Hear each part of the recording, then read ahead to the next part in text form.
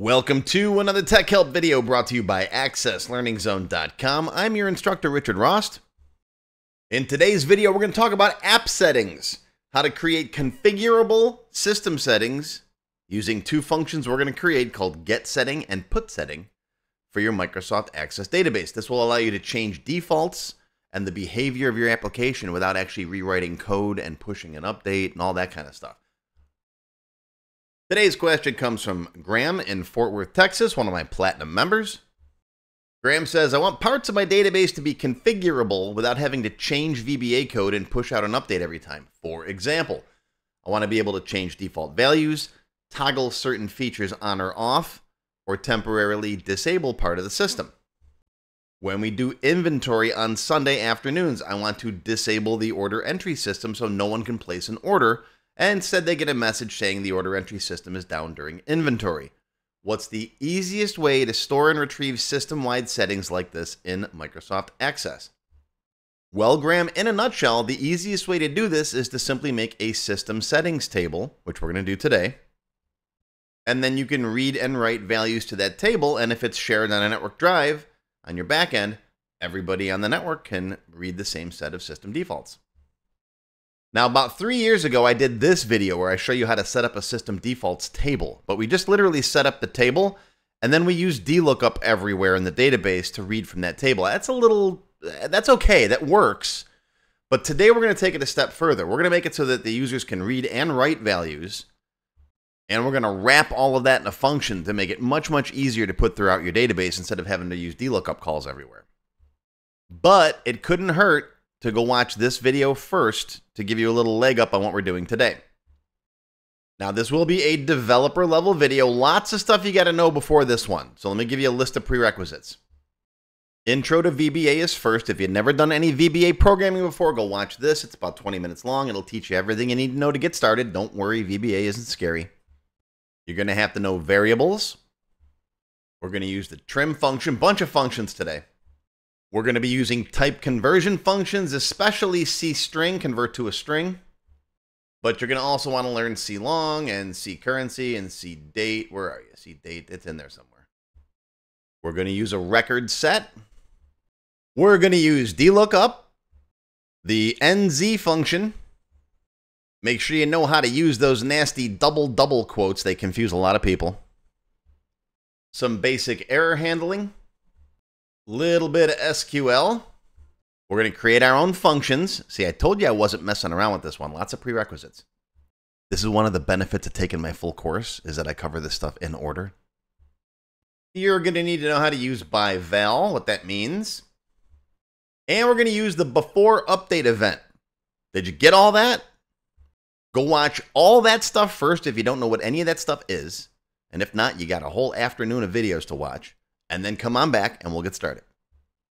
Alrighty, so here I am in my Tech Help free template. This is a free database. You can grab a copy off my website if you want to. You'll find a link to this down below. And all those videos that I gave you earlier, you'll find links to those in the description text down below the video window. Okay? All right. So the first thing we have to do is set up a table to store our settings in. So let's create table design. Very simple table. It's just going to be setting ID. That's our auto number. Setting name, that'll be short text, and then the setting value. And I'm going to save that as long text. And the reason why is because that lets us store everything in the table. You can store text, you can store numbers, you can store dates, whatever you want, but they're going to be stored as long text. So that field can accommodate everything. It's going to be your job, however, when you read that value back to convert it to whatever you want. We'll talk about this a little bit later. So if you're storing a date in there, right? When you read it, it's going to be a text value. You're going to have to use cdate, those type conversion functions that I talked about earlier, and convert it to a date. All right, we're going to go over some examples a little bit later. Let's save this as our setting T, primary key. Yup, there we go. And let's put some sample values in here. Now, real quick notice, in the extended cut for the members, we're going to write a separate function that when you start the database is going to check to see if this table exists. And if it doesn't, it'll create it for you. It's going to be really cool. That'll be in the extended cut. All right, let's put in some sample names. It's basically name value pairs, right? So let's say you want to, like Graham mentioned earlier, order system, and then I'll put closed in here. You can put whatever you want, open and closed, true and false, whatever. We're going to read that back later, and if that value is closed, we'll give the user a message that says, we're doing inventory, you can't get in here. What are some other stuff you can do? Well, how about the default state? Let's say this database is used by several different offices, and you just set the default state to whatever state that office is in. Florida for this one, right? Let's do a numeric value. How about max family size? That's because on my customer form, I got a family size field just to test a number. Let's set that to 20. So if the user types in a family size larger than 20, they get an error message. How about main menu notes? This will be a notes field you can have on the main menu, just like I did in the other system values video, but I'll show you how it becomes much easier to use now that we have it wrapped in a function. We'll just put in here, hi there. And this can be long text. All right, so now that we got some values in here, let's test this order system closed. Let's do it first without the functions, and then you'll see how making functions for this can be a whole lot easier, right? So we're going to assume that the only way your users can add an order to the system is by going through the customer form and clicking on the orders button. I like doing that in my databases. I like to have, so there's only one way for users to get to certain things. Obviously, we have the database locked down, so they can't get to this. You don't want your end users playing with this. I got many videos that show you how to lock this stuff down, hide this stuff. All right, so to create an order, they have to open the customer up first and then click the order button. If not, then you got to put the code to check this in the form itself. But if this is the only way they can make an order, we can just simply put the code in this button, right? Right-click, build event. All right, so in this button code, we're going to look up that value. So we'll say dim s as a string, s equals nz, DLookup. So what are we looking up? We're looking up the setting value from the setting table, where the setting name equals, now this is a string, so it has to be in double quotes. What's the name of that value that we created? Well, it's called order system. And then we're going to go close the quotes, close the string, close the parentheses for DLookup. What do we want if it's null? Just give it an empty string if it's null, and then hit enter. So it's going to go to the setting table, right? It's going to look for setting name equals order system, and then bring back the setting value. So it's going to go to here, go to the setting table, find order system, and bring back this, closed. That's what DLookup does, right? Now, if s equals closed, then message box, we're doing inventory, come back later. Or whatever you want the message to say, exit sub, right? Get out of there. End if. Yeah, end if is fine. You can do an else here if you want to, but either exit the sub or do an else. I like to exit the sub instead of doing an else this, because if you do an else block later on in the future, if you're not thinking, you come in here and you do more stuff down here, and you don't realize that it might not have passed this point. So that's why I like to do an exit sub and just get out of Dodge, because everything that comes beyond that point is now moot, right? And if it's anything but closed, then it opens up the form. Okay, so save that, debug, compile once in a while. Let's close this, close it, open it. Let's try to place an order. We're doing inventory, come back later. Oh, okay, all right. Now, it's Monday, or you're done with inventory. Now you, the manager, can come back in the setting table, and you can make yourself a nice, pretty interface for this that only you can get to, the manager, right? And you just come in here and put in open, like that. You can also put notes over here for yourself. I sometimes do that. I'll put a notes field in here. So I can put just for myself over here, you know, put closed if you want to close the inventory system, so you remember what to do. Or you could make it a combo box on a form. You could do all kinds of stuff with this. I'm just showing you the basics, right? But now that the order system is open, boop, we can get back in. See? That's basically how that works. Now, this is all fine and dandy, and it works, and this is basically what we did in the last video, but wrapping all of this and remembering to do this as a DLookup everywhere you want it, it just gets to be a pain in the butt. It'd be nice if I could just say, if GetSetting order system equals closed, then do whatever, instead of having to do all this DLookup stuff everywhere. Right? And that's why we want to wrap this in a function. So let's go to our global module, and if you don't have one, create one. It's up here under create and then module, not class module, module. But in this database, I already have one right there, the global module. All right, and I'll put it right up top here. We're going to make our own function that's going to basically do the same thing, just return a value, right? So it's public, so everybody can use it. It's a function, because it's going to return a value, as opposed to a sub that does not. GetSetting is the name of it. What are we going to ask for? Well, we're going to send in the setting name as a string, and it's going to return a string. That's what that means. Okay, get rid of that extra space down there. All right. Now, I don't usually put a ton of checking in here, like checking to see if this is an empty string, because this is a function that you, the developer, are going to use. So you don't usually have to worry about end users breaking stuff if you are the end user, but it's up to you. If you want to make sure you want to, future-proof against yourself, you can say things in here like, let's do getSetting equals an empty string. And if setting name is an empty string, then exit function. In other words, you're setting the return value as an empty string, right? And if you somehow send yourself in an empty string, just exit out and return the empty string. That's what that does. This is stuff that you usually don't have to do if you're just protecting against yourself, because you're not going to use getSetting wrong and send it an empty string. But you never know, you might. You 5 years from now might be a dummy. Usually you're smarter, but sometimes it goes the other way. All right, but assuming your code is good and you use it properly, we're going to say in here getSetting is this basically the same thing we just did. NZ DLookup. What are we looking up? We're looking up the setting value from the setting table, where this gets a little more complicated now because it's going to be the setting name equals, now, the quotes inside the string, close the string, and setting name, what you sent in, right? From looking for order entry system, right? If it's closed or not. And quote, quote, quote, quote, because you got to close the quotes inside the string and then put that inside of a string itself. I know those double quotes are crazy, right?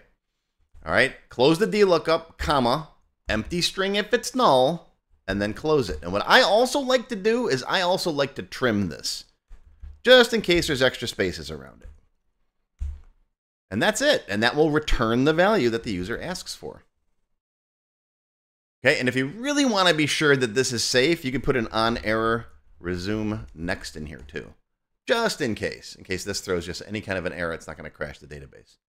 If this thing errors out, you're going to get returned an empty string. Okay, debug compile once in a while. Save it. Close it. Now in this button, instead of doing all of this, we can get rid of this stuff right there. And all you have to say here, instead of that looking up the S, you can just say if getSetting. What setting are we looking for? It's, what is it? Order system equals closed, then do all that stuff. See how much easier this gets now? You don't got to remember DLookups and field names and all that stuff anywhere. You just got to remember getSetting and the name of the setting that you want. All right, save it, debug, compile again, close it, open it, and it worked. All right, now let's close the order entry system. It's Sunday. We're doing inventory. Everybody loves inventory, right? Come in here, mark this closed. Or, open your manager form and, check the box. Whatever you want to do. Now when I try to open it, bam, doing inventory, come back later. See? But now, what's the benefit here? We wrap that in a function. And this function's easy to use everywhere. And you can use it in more places than just your VB code. Remember that other setting that we did, default state? Well, watch this. Let's go into our state field. All right, let's go to the default value here. I'm going to zoom in, Shift F2, so you guys can see what I'm doing. I'm going to put in here equals getSetting. And what's the name of the field? It's default state. Okay, so now the default value for the state field is getSetting default state. Make sure you put that equal sign in the front. Save it, close it, open it, go to a new record, and there's your Florida. Let's make sure it's not in the table. I just want to come into here in the customer T state. I think I did. Okay, I didn't put a default value in here. Good, so that proves that it's working. And if you want to change that, if you give this database to your New York office, All you got to do is go into the setting table and change this, change this to New York, and then give them a copy of the database. Now when they go to add a customer, it's New York. See how easy that is now to change settings everywhere in your database? All right, we can do the same thing with checking the family size. You could put your notes field on the main menu. And more importantly, we can write a function to also put settings back to that table, right? And we'll talk about all of that in tomorrow's class. So come back tomorrow, same, I'm sorry, I messed it up. Ready? Tune in tomorrow, same bat time, same bat channel. I used to love that show. Or members, you can watch it right now because I'm going to keep recording today and I'm going to keep doing this and we're going to see what happens. But that is going to be your tech help video for today. I hope you learned something. Live long and prosper, my friends. I'll see you tomorrow for part 2. If you enjoyed this video, hit that thumbs up button right now and give me a like. Also, be sure to subscribe to my channel, which is completely free. And make sure you click that bell icon and select all to receive notifications whenever I post a new video. Do you need help with your Microsoft Access project? Whether you need a tutor, a consultant, or a developer to build something for you, check out my Access Developer Network. It's a directory I put together personally of Access experts who can help with your project. Visit my website to learn more. Any links or other resources that I mentioned in the video can be found in the description text below the video. Just click on that Show More link right there. YouTube's pretty good about hiding that, but it's there. Just look for it. Now, if you have not yet tried my free Access Level 1 course, check it out now. It covers all the basics of Microsoft Access, including building forms, queries, reports, tables, all that stuff. It's over 4 hours long. You can find it on my website or my YouTube channel. I'll include a link below you can click on. And did I mention it's completely free?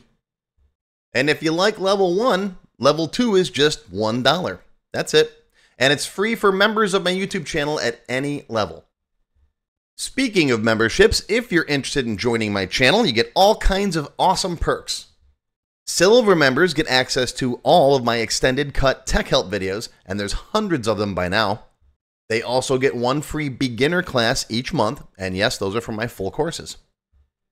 Gold members get the previous perks plus access to download all of the sample databases that I build in my tech help videos. Plus, you get access to my code vault where I keep tons of different functions and all kinds of source code that I use. And gold members get one free expert class every month after completing the beginner series. Platinum members get all of the previous perks, plus they get all of my beginner courses, all of them from every subject. And you get one free advanced or developer class every month after finishing the expert series. And you can become a diamond sponsor and have your name listed on the sponsor page on my website. So that's it. Once again, my name is Richard Rost. Thank you for watching this video brought to you by AccessLearningZone.com. I hope you enjoyed. I hope you learned something today. Live long and prosper, my friends. I'll see you next time.